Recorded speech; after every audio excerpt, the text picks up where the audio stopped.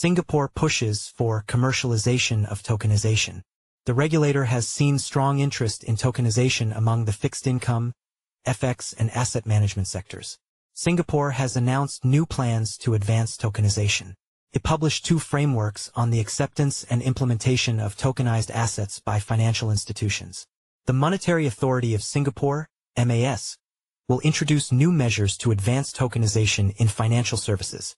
The regulator said it will form commercial networks to deepen liquidity of tokenized assets, developing an ecosystem of market infrastructures, fostering industry frameworks for tokenized asset implementation, and enabling access to common settlement facilities for tokenized assets. MAS has seen strong interest in asset tokenization in recent years, notably in fixed income, FX, and asset management.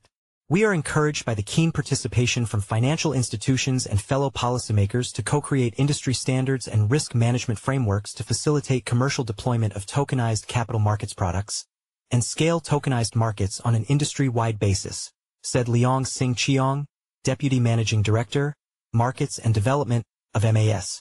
Its crypto industry group, Project Guardian, also published 2 frameworks on acceptance and implementation of tokenized assets by financial institutions.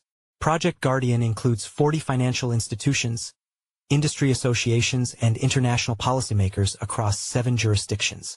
The Guardian Fixed Income Framework will provide guidelines on implementing tokenization in debt capital markets, strengthen capabilities, and catalyze adoption of tokenized fixed income solutions. Meanwhile, the Guardian Funds Framework will provide recommendations for industry best practices for tokenized funds, including provisions to develop tokenized investment vehicles comprising multiple assets.